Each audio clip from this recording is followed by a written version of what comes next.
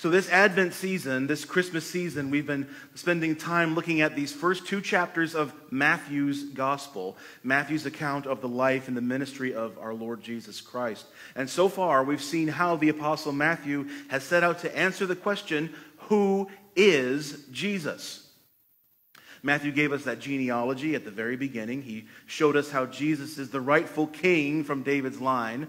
He's a true Jew. He's descended from Abraham.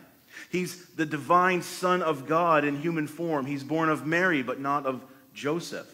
He's shown how Jesus is the fulfillment of the Old Testament prophecies about the Messiah, the one who would come to save his people from their sins, the one who would reconcile people from every tribe and nation and tongue with God. And then last week we saw Matthew's account of the visit of the wise men, those Persian astrologers from so far away who came to visit the infant Jesus, how that further displayed God's grace and his glory in unexpected ways, but it also posed a very real threat to Herod, the Idumean, the false king, the puppet king of Rome, the fake king of the Jews. And so today, we're going to see what happened next. And just like before, we're going to have to take a little bit of time to dig into the history here. We're going to have to find out what was happening in that ancient world, because that's how we have to understand what exactly is going on in these few verses. Remember, Matthew assumes that his readers are familiar with the Old Testament scriptures, with the Jewish traditions, the Jewish culture, and all the names and the events. Just like you and I might talk about politics or sports and use a name or a reference as shorthand for an entire series of events or people, Matthew does the same thing here. And so we need to do this in order to understand, and most importantly, to understand what Matthew and what God through Matthew's pen was expecting his original readers, and so us, to understand about who Jesus is. Because just like before, like we've been saying, there's so much more going on here than just a story. The whole point of this passage, and of so many others as well, is not merely for us to know what happened to Jesus, but for us to understand who Jesus is, that we may believe, and by believing have life in his name. So let's read together. Matthew chapter 2, beginning in verse 13 and going all the way through the end of the chapter. The Apostle Matthew, under the inspiration of the Holy Spirit, writes this. Now when they had departed, behold, an angel of the Lord appeared to Joseph in a dream and said, Rise, take the child and his mother, and flee to Egypt, and remain there until I tell you, for Herod is about to search for the child to destroy him. And he rose and took the child and his mother by night and departed to Egypt, and remained there until the death of Herod. This was to fulfill what the Lord had spoken by the prophet, Out of Egypt I called my son. Then Herod, when he saw that he had been tricked by the wise men, became furious. And he sent and killed all the male children in Bethlehem and in all that region who were 2 years old or under, according to the time that he had ascertained from the wise men. Then was fulfilled what was spoken by the prophet Jeremiah. A voice was heard in Ramah, weeping and loud lamentation, Rachel weeping for her children. She refused to be comforted because they are no more.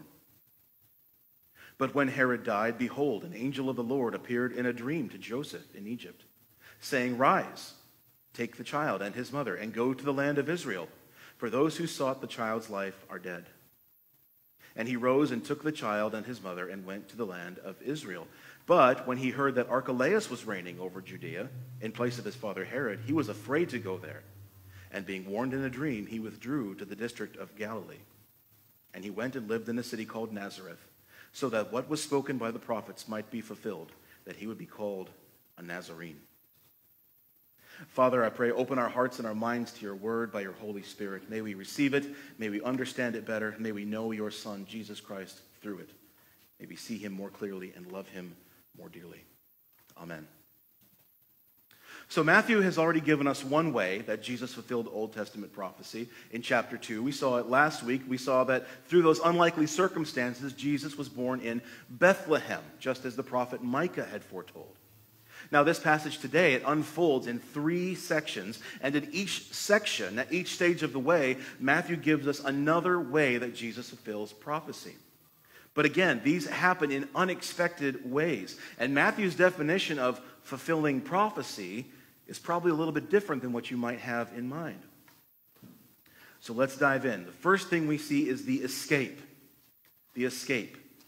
Verse 13, when they had departed, behold, an angel of the Lord appeared to Joseph in a dream and said, "Rise, take the child and his mother and flee to Egypt. Remain there until I tell you, for Herod is about to search for the child to destroy him." So again, just like in the first part of chapter 2, here Joseph is again visited by an angel and given instructions, this time to flee, to run. Remember, the wise men were warned in a dream not to return to Herod, not to return to Jerusalem. And as far as we know, they managed to return to their own country safely without encountering Herod or his forces. Remember also that Bethlehem is not far from Jerusalem, only about 6 miles to the south-southwest. It would not have taken very long for word to reach Jerusalem from Bethlehem and the surrounding regions that the wise men had departed, and they had decided not to return to Jerusalem. And so Herod would not have wasted any time once he heard that news in mustering his soldiers. He would have been enraged, certainly at the wise men, yes, for what he perceived as their falsehood and their deceit, but he didn't send his soldiers after them. Remember, he was a false king, and more than that, Herod knew that he was a false king. He had no real claim to the throne, and so Herod knew where the threat to his power was, and it wasn't with the wise men. The lives of Jesus and Mary and Joseph were now in very real danger, and so they had to leave, and that's, of course, what they did. Verse 14, and he, Joseph, he rose, took the child and his mother by night and departed to Egypt, and he remained there until the death of Herod. Joseph is so marked for his obedience in this chapter, isn't he? Joseph, in the first part, he immediately obeyed God's angelic messenger not to divorce Mary, ended naming the child Jesus, and here again, he obeys God right away, without question. He sets out at night, of course, to avoid unnecessary attention, to flee. He became a fugitive. That's actually where the word fugitive comes from. It's from the Greek word here. He set out on a long journey to find a safe place. As a side note, I think it's important to mention this. It's become very popular today to say that Jesus was a refugee. I don't think we should use that term. I don't think that's the way we should describe it. And the reason is that all too often people take that term refugee, which is so loaded with cultural and with political baggage, and then try to leverage that into advocating for specific political policies, which sometimes line up with God's word, sometimes do not. The issue here is not the issue of those specific political policies, but in making sure that we handle God's word rightly. We do not dare to read our own cultural moment back into the Bible. We need to do the exact opposite. We must resist that temptation. We must resist the temptation to put our own lenses on and to read the Bible. We have to instead have the Bible become our lenses through which we see our world, right? It can be very subtle, but it's an important difference. We have to do the diligent work to understand what the original authors were saying to the original audiences in order to understand that God is telling us that same message today, and not only to us, but to everyone, every culture, every language around the world, in every time and every place. God's word does not change. Jesus was a fugitive from a wicked king, and so his earthly father Joseph took him somewhere safe, but somewhere unexpected. He took him to Egypt. Egypt, of course, was one of Israel's great historical enemies, weren't they? Any mention of Egypt in reference to the people of Israel, for us, probably makes us think of what? The Exodus, right? The Exodus, slavery in Egypt, and then Moses leading the people out by God's power and mercy. That's a good connotation to have. We're on the right track if we have that connotation, thinking of Egypt. Matthew's Jewish readers certainly would have had that connotation. It's a good point of connection, then, that we today have with them all those years ago. But at this point in time, when Jesus was an infant, Egypt was not an enemy of Israel. They were both subjects, rather, to the Roman Empire. During those 400 silent years between the close of the Old Testament and the beginning of the New Testament, Alexander the Great, who swept through the entire world, he had established a city in Egypt, a safe haven for the Jews. You've probably heard of it. He named it after himself. It was the city of Alexandria. famous for its library, famous for the scholars of that library attracted from all over the known world. It was in that city, the city of Alexandria, that the Jewish scholars, about 300 years before Jesus was born, they translated the Hebrew Scriptures into the Greek language, what we call the Septuagint. And that translation was the translation that Jesus himself used, that the disciples used, that the early church used, that the New Testament writers almost always use when they quote the Old Testament. They use that version produced in Alexandria in Egypt. Egypt was a safe haven for Jewish people at that time. And that's where God's messenger directed Joseph to take Mary and the infant Jesus to Egypt. Well, eventually, of course, Herod died and they returned to the land of Israel. We'll look at that in more detail in just a moment. But Matthew here in verse 15 tells us that this was to fulfill prophecy. This was to fulfill what the Lord had spoken by the prophet, "Out of Egypt I called my son." Again, some of Matthew's themes in his gospel are showing Jesus as the son of David, the son of Abraham, the son of God. Sonship is a big deal for Matthew. And here he references the second part of what we know as Hosea, the prophet Hosea, chapter 11 and verse 1, which says, "When Israel was a child, I loved him, and out of Egypt I called my son."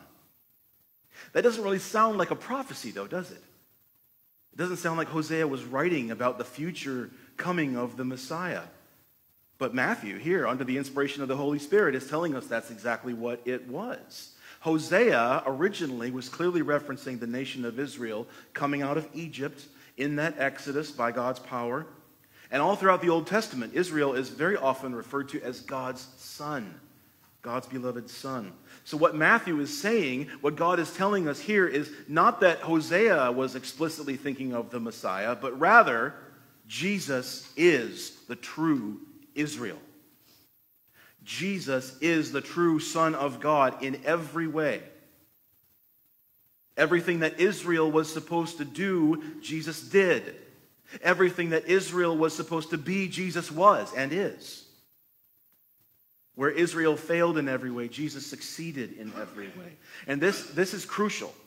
This is crucial to understand this. This is not only crucial to understand Matthew's gospel, but to understand the whole Old Testament. To understand who Jesus is. Jesus is the true and better Israel. Jesus is God's true son. And so in this way, Matthew tells us that Jesus' escape to Egypt is a fulfillment of prophecy. Well, the second part of the account here involves the slaughter. The slaughter, beginning in verse 16. Then Herod, when he saw that he had been tricked by the wise men, became furious. And he sent and killed all the male children in Bethlehem and in all that region who were 2 years old or under, according to the time that he had ascertained from the wise men. Herod already had a reputation for cruelty, but at this point in his life, he outdid himself. As we talked about last week, when those wise men came, Jesus may have been anywhere from a few months to 2 years old, and this is why Herod, who became furious, Herod became very enraged, your translation may say.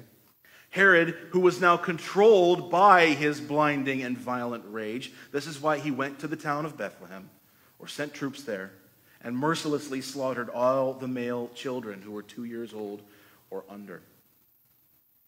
As I was discussing this passage with my wife this week, she asked me, "Why do you think God didn't stop Herod? Why did all those children have to die?" That's a good question. The short answer is, I don't know. I don't know. God does not reveal to us what could have happened, beloved. But God in his word reveals to us what did happen. And what he does tell us is that we live in a world where everything and everyone has been tainted with sin. And the stark reality is that it's only because of his mercy and grace that there are not more Herods out there. God also reveals to us that evil is real. Evil is real. Evil is not a popular word today, is it? The concepts of right and wrong have been marginalized and relativized and individualized so that they're basically meaningless anymore. Everyone has their truth. They have to live out their own truth. And so to call something evil today is to invoke an objective standard outside of someone's self. To call something evil is to invoke a divine law and a divine lawgiver. And people don't want to hear that. Our world today will do anything to avoid hearing that message, let alone acknowledging it, and let alone to submitting to it and to the one who gives the law. Evil is real. The coming of Jesus, the Messiah, the King, into the world posed a very real threat to a very evil man. And that evil man utilized every resource at his disposal to try to achieve his satanic goal. Remember, Herod knew who Jesus was. He knew. When the wise men showed up at his palace, he asked the priests and the scribes where the Messiah was to be born. He told the wise men that he wanted to go and worship him. He knew Jesus was the true king. He knew Jesus was God in human flesh. And so what we read here, this is more than just the insane action of a paranoid tyrant. No, this was the work of Satan himself through the means of an evil king who hated God. Evil is real. Opposition to God, opposition to Jesus Christ, opposition to the gospel will have real-world ramifications, beloved. Wicked rulers execute innocent people. God-hating tyrants slaughter helpless children. And all of this is because of Jesus, the Prince of Peace. Jesus himself told us to expect this. In Matthew chapter 10, he said, "I've not come to bring peace, but a sword." The gospel of Jesus Christ, you see, the gospel of Jesus Christ is the single most divisive message in all of human history. Nothing else comes close. The gospel of Jesus Christ doesn't exist in a vacuum. It doesn't exist with no relation to our everyday lives. It doesn't exist with no relation to the actions of God's enemies. People all over the world are still placing their lives in danger, being killed for the sake of the name of Jesus Christ. We must be prepared to recognize demonic opposition to Jesus Christ, even in our world today, that scoffs at the very idea of demons and demonic activity. It's real. We have to have our eyes open. But Matthew then tells us that even this heinous act was a fulfillment of prophecy. Verse 17. Then was fulfilled what was spoken by the prophet Jeremiah. A voice was heard in Ramah, weeping and loud lamentation. Rachel weeping for her children. She refused to be comforted because they are no more. Here, Matthew is quoting Jeremiah chapter 31 and verse 15. And in that passage, again, Jeremiah isn't giving us a specific prophecy about the future coming of the Messiah, but rather what he was doing in that original script, in that original text, was warning the people of Judah about the impending destruction by Babylon. Babylon came in, they destroyed the city, they slaughtered countless people, they carried off the best and brightest into exile. The town mentioned here, the town of Ramah, is another small town, not that different from Bethlehem. It's about 5 miles north of Jerusalem. And of course, Rachel was the wife of Jacob. Jacob, who was also called Israel. In Jeremiah, Rachel is the figurative mother of the people of Israel. She was weeping due to the death and destruction of the children of Israel. How many Jewish mothers wept and wailed as their sons were slaughtered or carried off into exile by Babylon? And how many Jewish mothers wept and wailed that day as Satan's minion Herod marauded and killed his way through the streets of Bethlehem? And so Matthew, again, is drawing out this idea that Jesus is the true Israel, the true Son of God. Just as Israel came out of Egypt, so did Jesus. Just as Israel survived despite a massive slaughter by an evil and demonic oppressor, so did Jesus. Jesus surviving this slaughter of the innocents is a fulfillment of prophecy. Well, third and finally, then, we see the return, beginning in verse 19. But when Herod died, behold, an angel of the Lord appeared in a dream to Joseph in Egypt, saying, Rise, take the child and his mother, go to the land of Israel, for those who sought the child's life are dead. And he rose and took the child and his mother and went to the land of Israel. Once again, an angel comes to Joseph, gives him instruction, and once again, Joseph obeys. We don't know exactly how long they lived in Egypt. It was probably anywhere from 2 to 4 years. We know from other historical works that Herod, called Herod the Great, died about 1 BC. And by the way, he died in a very graphic, extreme, painful way. If you Google the death of Herod the Great, you can find all the information. It's quite disgusting.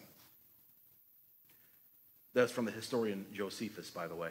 You see, God's enemies might seem to escape justice for a while, right? But not for long. Not forever. They can't evade the righteous judge of all the universe.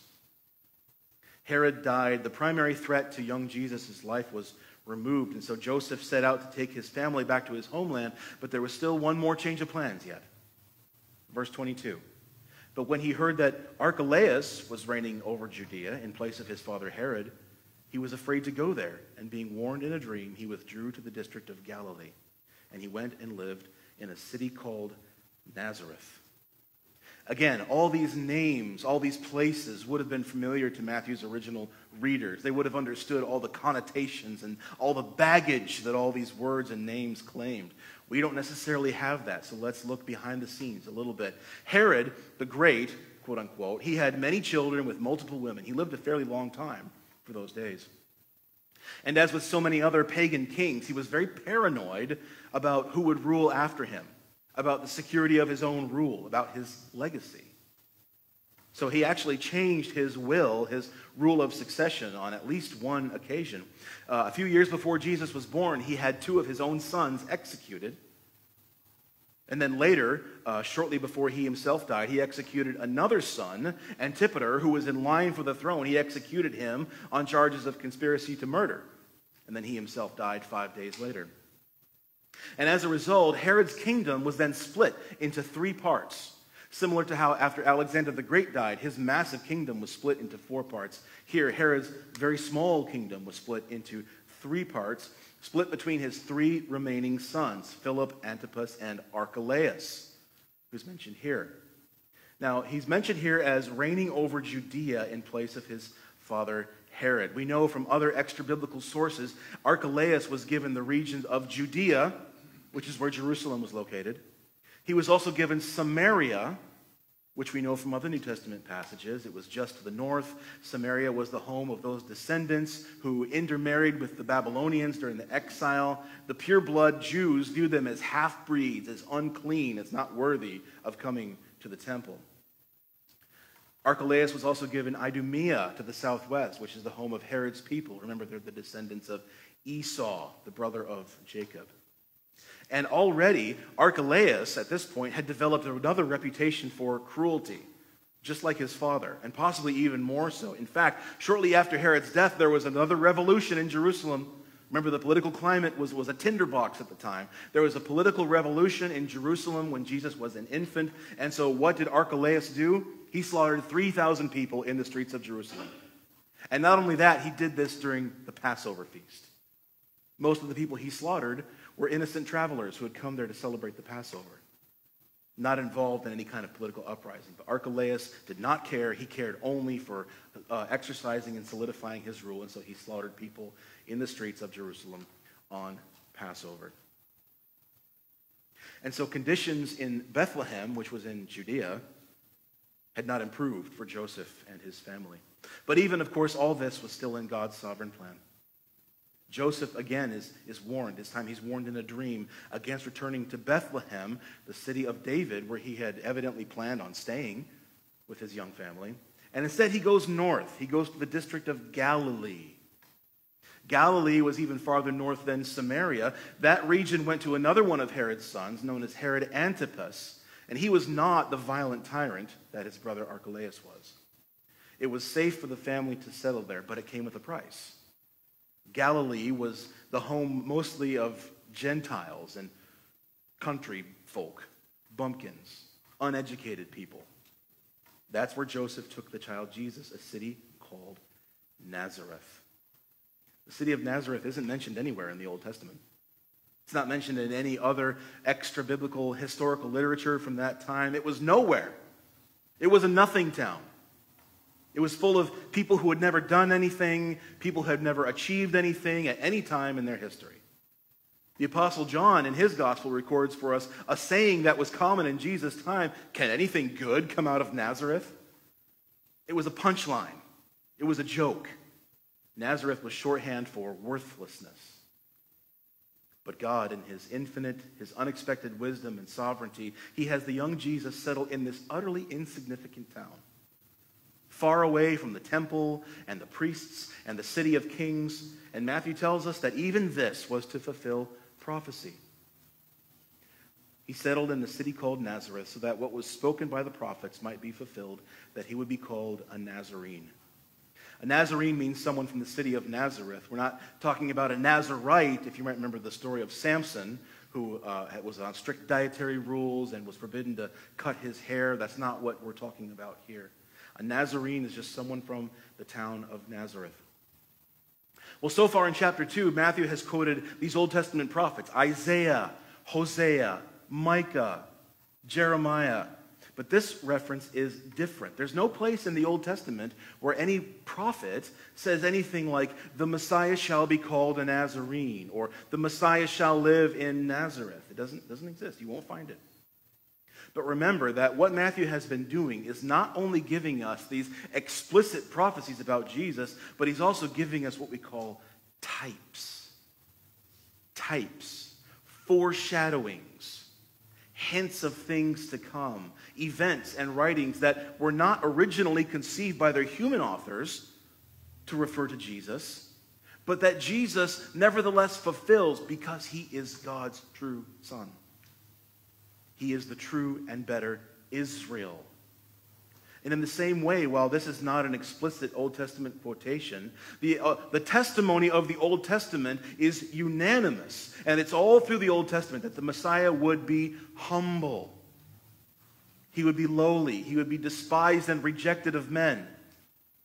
He would be scorned and mocked. He would be rejected and abhorred and abused by his own people. He would be a man of sorrows and acquainted with grief. His place of birth, the town of Bethlehem, was lowly and ignored, and his hometown now of Nazareth was even more so.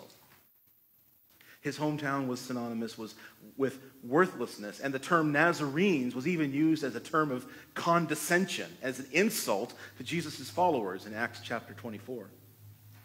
Remember, nobody at the time was looking for someone to save them from their sins.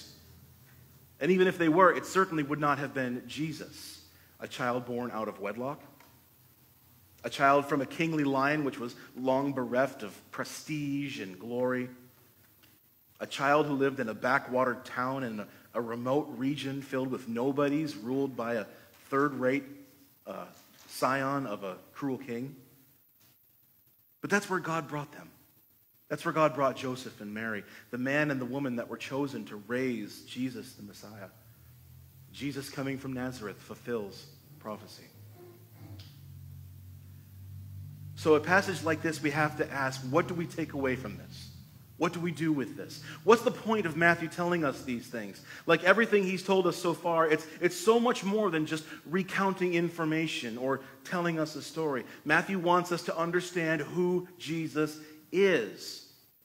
And so here are three things that I think we need to take away from this passage. First, Jesus is the true and better Israel, but he's also the true and better Moses. Now, Moses hasn't been mentioned explicitly in this passage, but he's there. Earlier, we saw just a hint of it when he mentioned Egypt. We should instantly think of the Exodus and Moses. This is really, really important for us to get this connotation. Jesus is the true and better Israel, but he's the true and better Moses. And we're going to come back to this more and more as we go through Matthew's gospel. Just take a moment and think about some of the parallels between the life of Moses and the life of Jesus. In their infancy, an evil king tried to have them killed. That evil king indiscriminately murdered all the male children under a certain age. Remember when Moses was threatened to be thrown into the Nile? The child then had to be hidden away from the evil king. Joseph and Mary fleeing, Moses put into the basket. They were sent away from their own people to live among the Egyptians for their safety. Jesus fled to Egypt with his family for safety. Moses went to live among the family of Pharaoh and his daughter. They were raised by an adoptive parent. Joseph was not Jesus' biological father, but he dutifully and gladly obeys the Lord at every step of the way, caring for the infant Messiah. And we're going to see more of these parallels as well as we go through the gospel. We'll draw out those implications passage by passage as we go along. But for now, we need to see that Matthew is signaling to us in no uncertain terms that Jesus is God's true son, not only the Davidic king, the Abrahamic Messiah, but also the true and better Moses, the true and better Israel, God's perfect son. Well, secondly, evil, as we talked about already, evil has real-world consequences. We tend to think of evil as abstract because right and wrong, it's been abstracted, as we said before. Evil has kind of been relegated to the realm of cartoons or movie villains, things that are up on a screen. But even there's been a trend over the last 20 years of deconstructing movie villains even. Remaking movie villains so that they're not really evil, they're just misunderstood. They're the result of some personal trauma, or they're the result of someone else's actions, or the result of society itself. The trend in our culture. But evil is very real. Of course, Paul tells us that our struggle against evil is not ultimately against flesh and blood, but against spiritual forces. We'll see that when we go back to Ephesians and look at chapter 6. But spiritual evil still has very real effects in the physical world. Herod slaughtering those children was just a taste of the death and destruction that our old enemy Satan wants to unleash upon us, upon God's people. And the people of Israel then experienced it again. A few years later, in the year 70 AD, the city was destroyed by Rome. More death, more destruction. And there will still be more to come. At the end, when Antichrist has his reign of terror and wreaks violence against God's people. Evil is always threatened by the presence of the holy. The presence of the King of Kings, or even by the presence of his people. We must be vigilant. We must never marginalize the reality of evil. We must strive to have our feet firmly planted on the rock-solid foundation of the Word of God. Evil has real-world consequences. But third, the gospel of Jesus Christ, praise God, the gospel also has real-world consequences. Just like evil is not merely an abstract concept that's unrelated to anything happening in the real world, so too the gospel is not merely some abstract concept of our relationship with God that has no bearing on how we live, on life itself. Yes, the gospel has implications for our actions, for our minds, for our patterns of thought. If we are in Christ, right, we are to live like Christ. We've been looking at that back in Ephesians. But if we are in Christ, beloved, if we are in Christ, then we should also expect the world to react to us the same way it reacted to Christ. We think about this a lot more other times of the year, don't we? Especially Easter and the Lenten season. Jesus, of course, was despised and rejected. He was abused and scorned and crucified. But the world's rejection of him didn't extend to just him alone. It extended to his followers, his friends, his family, and even innocent children who happened to live in the same town as him. Evil is real. Evil hates God. Evil people hate God's people. Evil people will stop at nothing to destroy not only the king, but all the king's people. The spirit of Herod, the spirit of Antichrist, the spiritual forces of evil that array themselves against Jesus Christ and all who are in him, these forces are in the world today. They still seek to destroy God's people, both spiritually and physically. So be on your guard, beloved. Be on your guard. But take heart. For just as Herod eventually died, Joseph eventually brought his family back to Israel. Just as God eventually brought his people out of slavery from under Pharaoh, so too God will eventually triumph over Satan, over his minions, over his earthly agents. We're fighting a war, but the good news is that we're not fighting it alone. Jesus, the Nazarene, Jesus, the true Israel. Jesus, the true and better Moses. Jesus, God's perfect Son. Jesus, Emmanuel, God is with us to the very end of the age. Amen. Let's pray. Father, we thank you and praise you that you did not leave us alone to fight against the forces of evil, but you sent your Son, Jesus Christ, into the world so that we would be forgiven of our sin, that we would be brought from the kingdom of darkness into the kingdom of light, that we would be given your Holy Spirit to live within us, to empower us and to enable us to stand firmly, stand against evil, and stand for you. And so give us eyes to see the glory and greatness of Jesus Christ, the true and better Israel, the true and better Moses, that we may see him here in the pages of your word.